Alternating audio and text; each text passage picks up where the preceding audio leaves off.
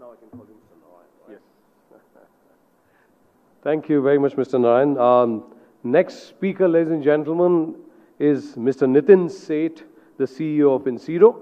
Mr. Seth is passionate about building and transforming businesses, driving innovation, coaching and building high-performance teams, and making a difference to the country. He has a track record of transformational impact across business and not-for-profit situations, ability to drive from strategy to execution, and leading with a lot of passion and integrity. क्योंकि मैं सबके लिए एक शेर सुनाता हूँ तो आपके लिए भी, so हाँ समुंदर में उतर, हाँ समुंदर में उतर, लेकिन उभरने की भी सोच. The kind of technologies that we've been talking about since morning, I just thought, so I don't come from technology. My name is Panchi. I'm a filmmaker and a musician. And this seemed so apt. हाँ समुंदर में उतर, लेकिन उभरने की भी सोच, डूबने से पहले गहराई का अंदाजा तो कर. It's almost like an ocean that we've been talking about, but let's also find out कि इस automation के ocean की क्या गहराई है. Our topic for this session is intelligent automation versus automation. What's the difference and what is the big opportunity? Ladies and gentlemen, please join your hands for Nitin Seth, the CEO of Inseedo. Thank you.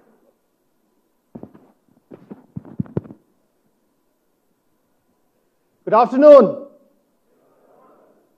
Come on, I know this is just before lunch, but we can have a little more energy. Good afternoon. Okay, slightly better.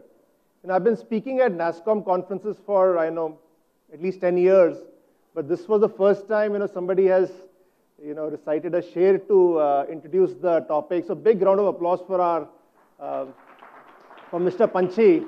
Actually, the share, I don't know how you chose it, but I think it really captures the essence of the topic. Intelligent automation.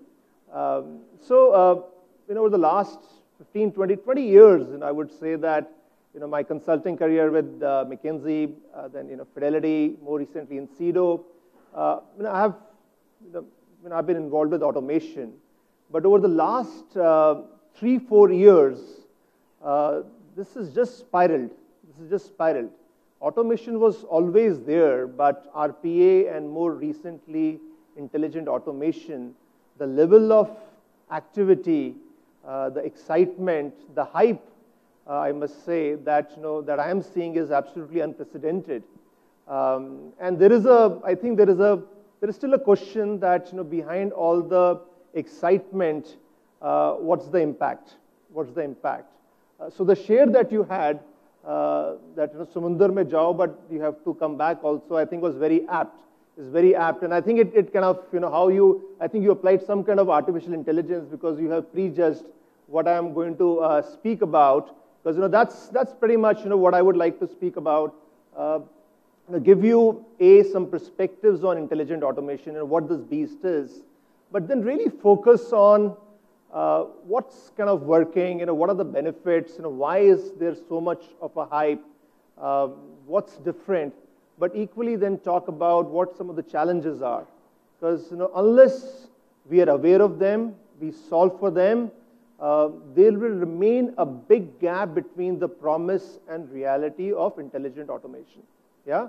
And then finally, I would like to share with you how to put your head up, as our friend said, and share some best practices. Make sense? Is that okay? Yeah? A lot of people are standing. There are chairs here if you'd like to come here.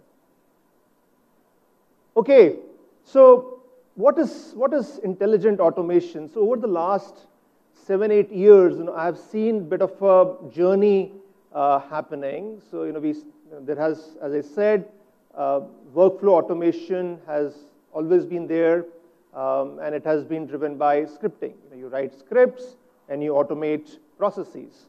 Not very complicated, but takes time. And traditionally were long projects. Were 6 to 12 month type of projects, where you would see some results. Over the last 4 or 5 years, we suddenly had this wave of RPA platforms that hit the market. Initially with Blue Prism, but then number of them, Automation Anywhere, UiPath, many of them. And there has been a huge wave around RPA, and very simply, what happened with RPA was that the human writing the scripts was replaced by software robots, which would log in and would track what you're doing and use that graphical interface to then write the code, right? So that was the robotic process automation. It dramatically simplified the entire automation process, made it what I call democratized automation. Automation moved from IT, kind of big IT project, into something which users, the business, the operation teams could do themselves. So RPA, I think, has been a very big kind of game changer, changing from scripting to the software robots. Now, over the last 1 or 2 years, we are seeing RPA evolve into intelligent automation. And what is really happening? So this is to the RPA platforms, adding artificial intelligence, machine learning, NLP, natural language processing, computer vision. So there is a lot of AI that is getting added to the RPA platforms, which is improving the effectiveness of these platforms, which is also providing ability to deal with unstructured data. Yeah.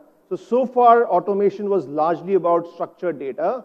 Now it is about unstructured data, and the moment you go to unstructured data and automation there, the scope of processes, the scope of activities that you can automate explodes. Yeah? So that's a little bit of a journey from workflow automation to RPA to intelligent automation that we see today. Why is it really coming together now? There are three forces. There are three forces that are coming together. The first is, and you know this, that's why we are having this conference, that AI and machine learning has come out of the labs and become mainstream. Has become mainstream. The Google and Facebook and Amazon and Netflix has really led, these majors have really led that revolution, but this is now something which is very commercially available. Yeah. The second is data exploding. Yeah, because intelligent automation and this AI plus RPA, the AI bit is totally contingent on data. My previous speaker also talked about that, and with data exploding, that provides you the foundation now to build AI-based applications. Third is the platform providers. There has just been such a push around that, just such a frenzy around that the development of the platform providers is itself pushing intelligent automation and making this very real. What does the landscape look like? It's a complicated landscape. It's a complicated landscape, and often, you talk about just one aspect of it. Yeah. Now, the reality is that when you think about intelligent automation, there are a plethora of technologies. There are a plethora of technologies that are coming together. There is, of course, RPA, and all the RPA providers have upgraded their platforms for them to be intelligent. There is NLP, there are virtual agents, and that's been a big thing. Over the last 3-4 years, virtual agents have revolutionized customer service. Every client that I see, this is something that they are using. Neural networks, deep learning, both neural networks and deep learning have truly gone beyond the lab. Over 3-4 years back, this was really more science, but this is now getting applied. So there are a plethora of platforms that are coming together, but it's not just that. When you think about intelligent automation, platforms is one part of the value chain, and I think that's, for all my technology friends here, I want you to understand the big picture of it, because just the platform itself does not mean deployment. It certainly does not mean any impact. Yeah, so when you think about how to put intelligent automation to work, there is an upfront design or consulting phase. Without that, nothing will happen, or if it will happen, it will be poorly done. Then you have the platforms, and then you have implementation. And in implementation, there are a range of players who are playing. Yeah, so when you think about it, platform is the core, but think about the entire value chain. So that's a little bit of a primer, if you may, on intelligent automation and what's the landscape here. Now let's get to the heart of the discussion. Yeah, that what is really the benefit? Why is it such a big deal? Why is it that all of us should really think about it? So the big thing about intelligent automation is the ease of use. Yeah, it's easy to deploy. The time to execute on these projects, the effort involved has cut down by an order of magnitude. With that, what has happened is that the cost of these deployments has come down, and therefore the return on investment is higher. You know, if you just have the same return but lower cost, your ROI is going to go up. And with that, many automation initiatives, which over the last 10 years were perhaps not viable, have now become viable. Yeah? So that's the big thing that has happened. That's the big thing that has happened. The break-even point for automation projects, because of all these technology advancements over the last 3 to 4 years, has shifted dramatically. Now, for a CEO or a CFO, if you stack rank initiatives, you would have offshoring, outsourcing, process design, and automation. A couple of years back would be perhaps 5th or 6th in that stack rank. Today, because of this technology and shifting the cost structure and the ease of application, automation has come pretty much top of the list. Yeah? The second is greater accuracy. Greater accuracy, you can enable a lot more straight-through processing. In many cases, with application of intelligent automation, you're increasing STP throughput rates by 50 to 60%. Yeah? And again, the conversation that I'm seeing with CEOs is that while earlier cost was the big driver for many of these initiatives, that is not the case anymore. Cost is certainly something which is very important, but the accuracy of throughput, the accuracy of the final outcome is increasingly driving decisions. Yeah? So even decisions like, should I offshore it, should I automate it? While earlier it was a relatively simple decision that you shift and fix, today that is not the case, because accuracy from a final outcome perspective today is a lot more of a value for the business user. A third thing, and which I think practically is the most important benefit and which is really driving the adoption, is shifting the control to operations. Shifting the control to operations. Automation from being IT projects have now typically become CEO or CFO driven projects. Yeah? Because these are easy to deploy. These are very easy to deploy. They are very prototyping driven. You do not need a lot of development. Yeah? So that is the big thing. That is why I think the big reason why this is exploding. Because generally in the operations community, the CEO community, there's a certain fatigue with IT cycle times. With IT cycle times that you push anything to IT and it will be like a 6 to 12 month deliverable. They will even take 4 or 5 months to get started. But now I have this and I can literally get going in a few weeks, and I can see some outcome in a couple of weeks. So that is the big thing. These are the top 3 reasons: the higher ROI, the accuracy, and the shifting the control to operations, which is really driving adoption. But as the AI ML aspects really kick in, the AI ML aspects of intelligent automation kick in, there are very significant customer side benefits, which companies are now beginning to realize. The first 3 are well known, yeah. But with the kicking in of the self-learning models, you have greater effectiveness because you can target things better. You have more relevant offerings for your customers. More relevant offerings for your customers, more contextualized personalization and targeting. So what you are seeing, what is happening is that the front end and the back end is getting connected.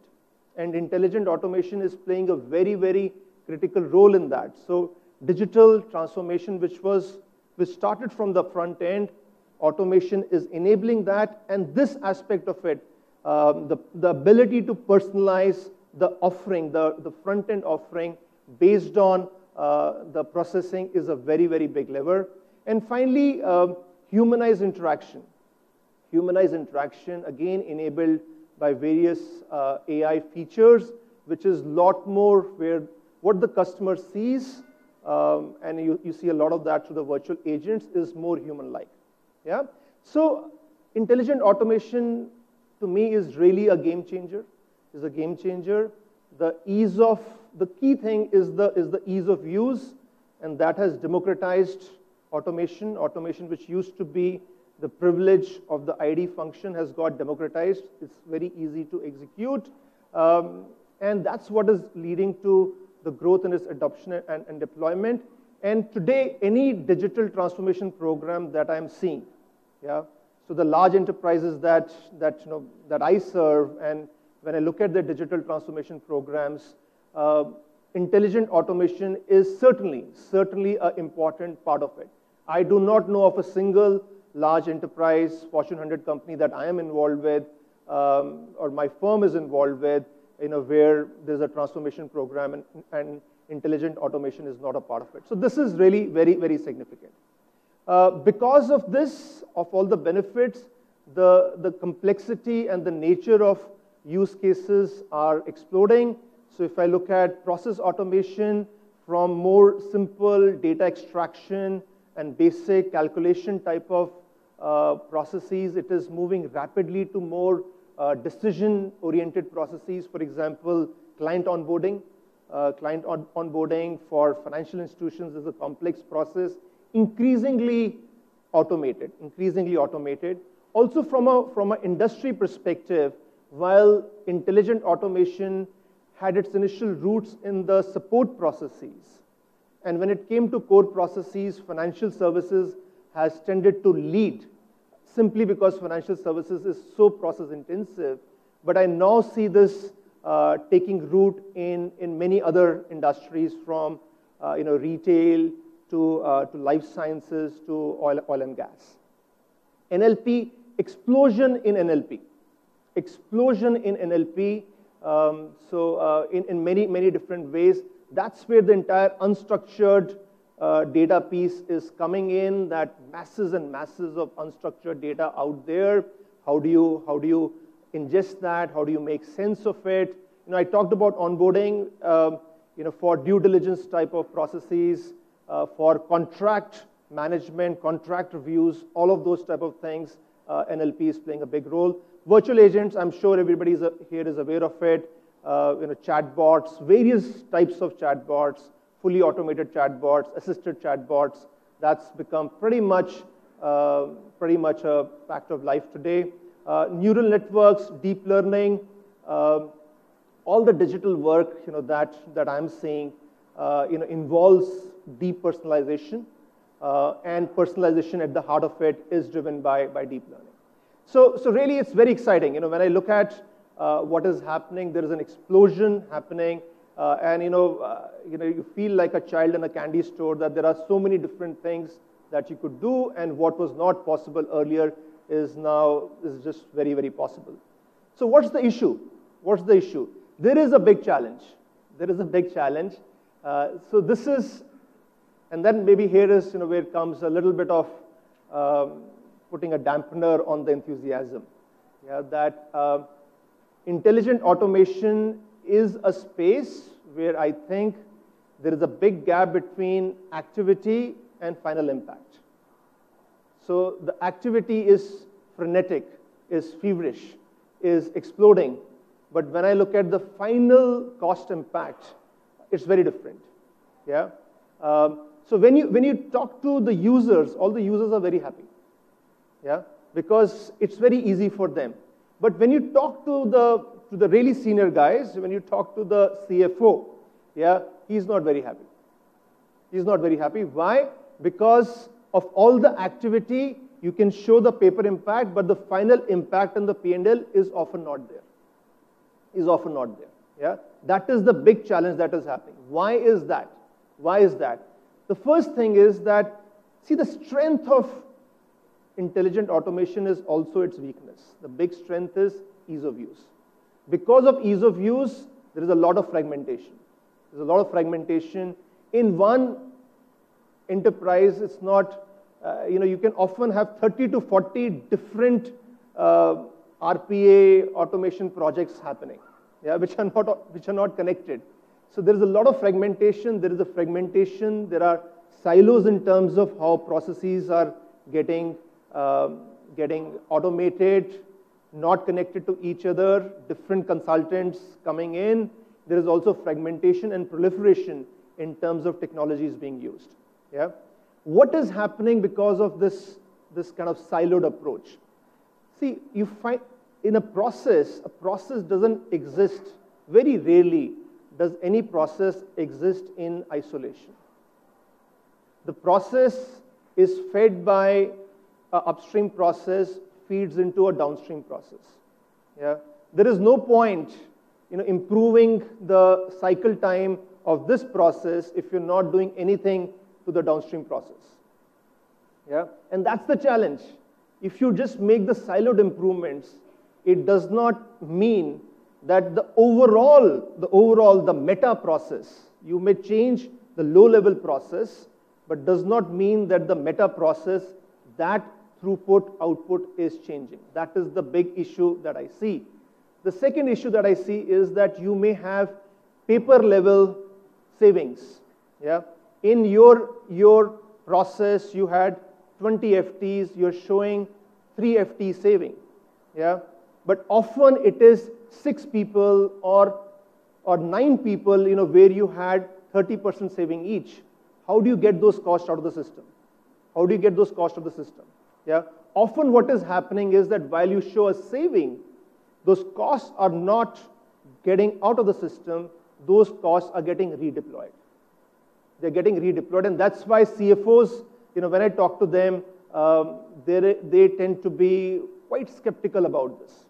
Yeah?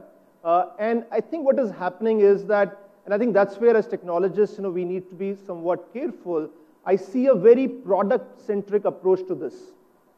There are platforms, there are a plethora of platforms, which I showed earlier. And each one of them sell a story, sell a dream. Yeah? But how does that link back to the final business outcome? It's, that I think, we are a little weak on. Yeah? So I think as technologists, we need to almost rein in our excitement because the products are good. Generally, the products are good. But that is not what is the difference between impact happening or not happening. Let me move on from here. Some more issues. Data quality. And the previous speaker also talked about it, that AI effectiveness is based on the underlying data quality. See, some of the numbers are really staggering. I recently was reading a Harvard Business Review report that, where they have looked at corporate data across the US and said only 4% of data actually meets the quality standards. 4%. It's like staggering. Yeah. Often in AI projects, 90% of the time spent has to be on data cleansing. 90%, 90. Yeah. I think that's a big reality check. It doesn't always happen. It doesn't always happen. What should be the case doesn't always happen. So you launch into the project, you launch into building models, but with fundamentally poor quality of data. And then you repent. Then you repent because the output is not there. Yeah?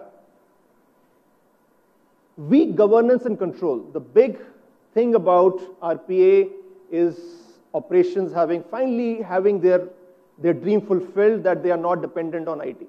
Yeah? But it also leads to governance and control issues. You made the bots, but what about the management, the maintenance of the bots? How do you ensure the bots are in sync? Yeah? So governance and control is, because of the fragmentation and mushrooming and the lack of coordination between operations and IT is a very big issue.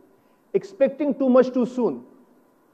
When you introduce machine learning, it will take time for the models to tune up. Most time, the operations, the business users do not understand that. When you first introduce a machine learning-based model, a dynamic model versus a static model, initially your performance will fall. Because it will take time to tune those models. Yeah? But if you're not setting expectations, you will see worse of performance, and suddenly the business user says that, hey, what is happening? And finally, the social impact, that it does create a scare. Because if you are now suddenly substituting roles, and these are not just clerical roles, but more significant roles with automation, there is a social impact of that. There is a human impact of that. Yeah. So look, while there is a huge opportunity with intelligent automation, I also wanted to bring out that at least what I am seeing, there is the whole excitement has not yet translated into real impact. Yeah. So, and there is a question: is this boon or a bane? Have we put it's like giving a Ferrari car in the hands of a kid who doesn't know how to drive this Ferrari car. That is what it seems like to me today. Yeah, that bottleneck is not technology. The bottleneck is not whether platform A is better than platform B. Yes, that is also a relevant question. But the question is that how are we really using these platforms to design transformation programs? So, what does it mean? There are 7 best practices that I would like to suggest to you, what I have seen work. The first and foremost, and which you probably heard me speak now this a few times, that resist the temptation to just get into a client. This is design it as an end-to-end program. It has to be an end-to-end program, both from a process perspective and also use of technology. Yeah.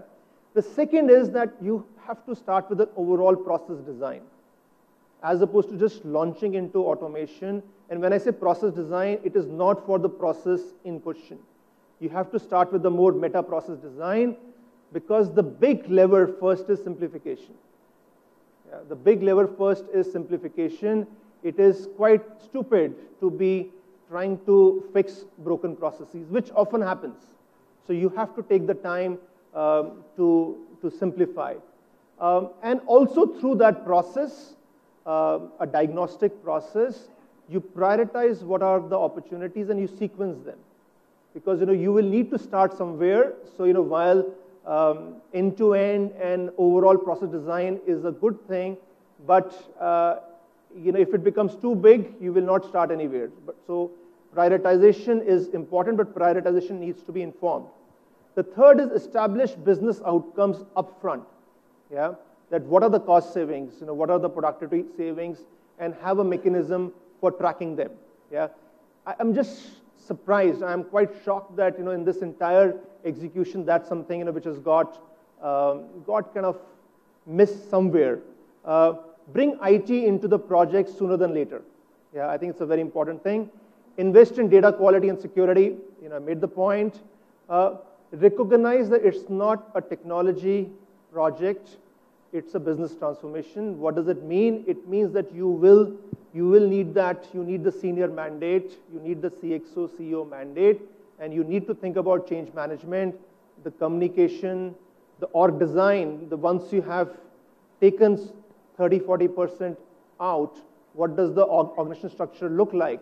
Yeah, people that who have got freed up, some you may want to let go, but what about retraining? So without the right change management, this will fail. And finally, joined up governance. Joined up governance between operations, IT, finance, and HR. Yeah. So you would see that most of my best practices are not technology specific, because again, the success and failure of this, yes, there are platforms that are continuously evolving. Some are somewhat better than others. That's a debate we can have, but the bottleneck is not there. Bottleneck is in terms of how these programs are getting designed. So that's where I would like to stop. Thank you, and love to take any questions.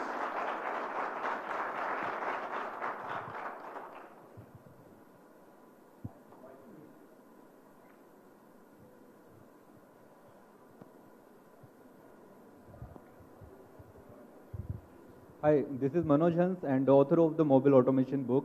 So my question is related to the RPA tool. Okay, so as you explain about we have the lack of governance and control if we are thinking about to automate something, right? So my question is, in which industry it is suited the best? You know, like the data is very dynamic. So what is your thought on See, I think financial services, in my experience, is typically led because again, the data is there and processes. There are so many legacy processes that I find that financial services, in my experience, is typically led in the use of deployment of RPA. And what would be the feature of this tool if we are talking about like we need to learn only the tool? Okay, so anybody can learn the tool. There are a lot of tools like Blue Prism and other tool UI Path.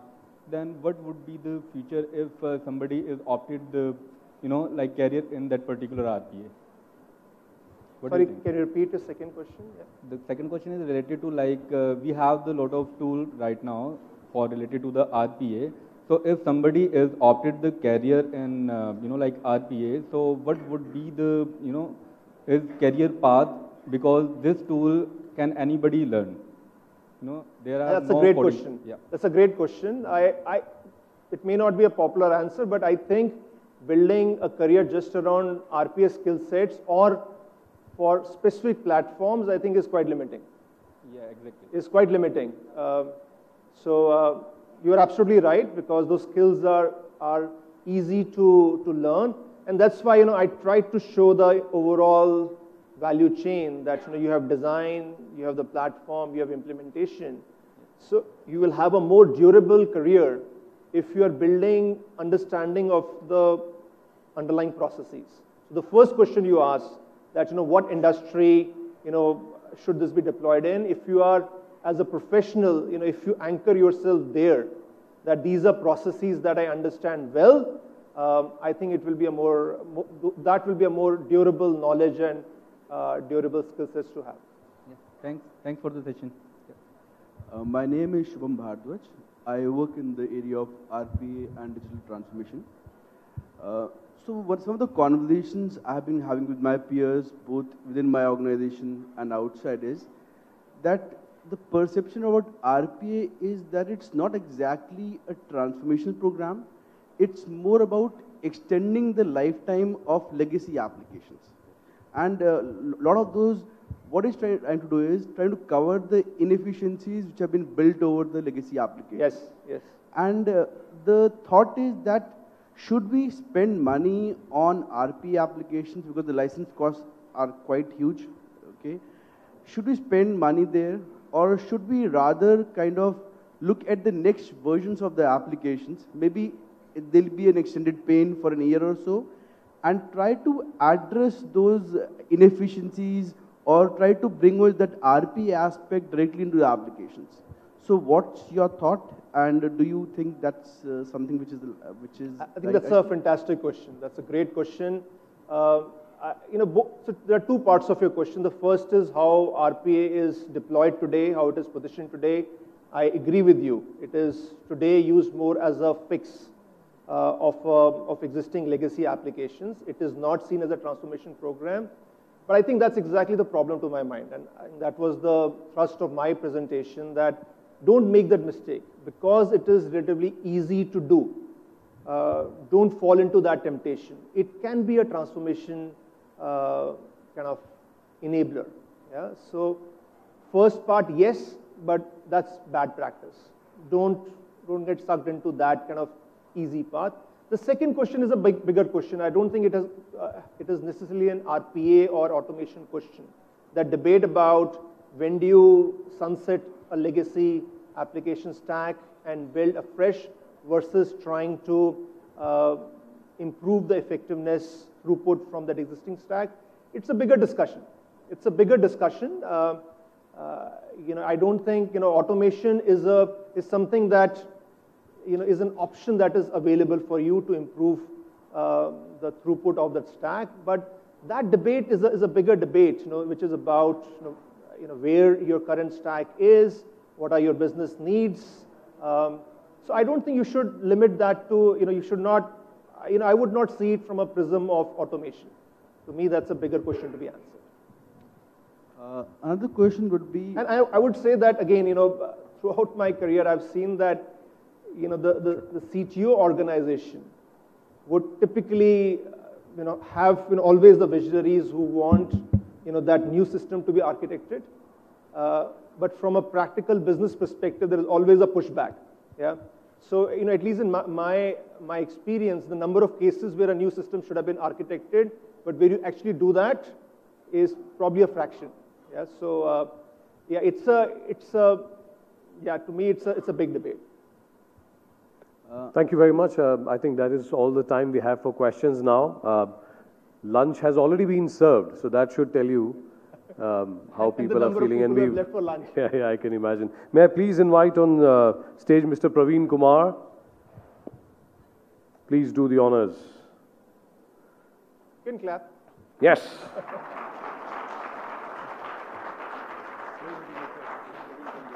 I'm sure after lunch the clapping would come easier.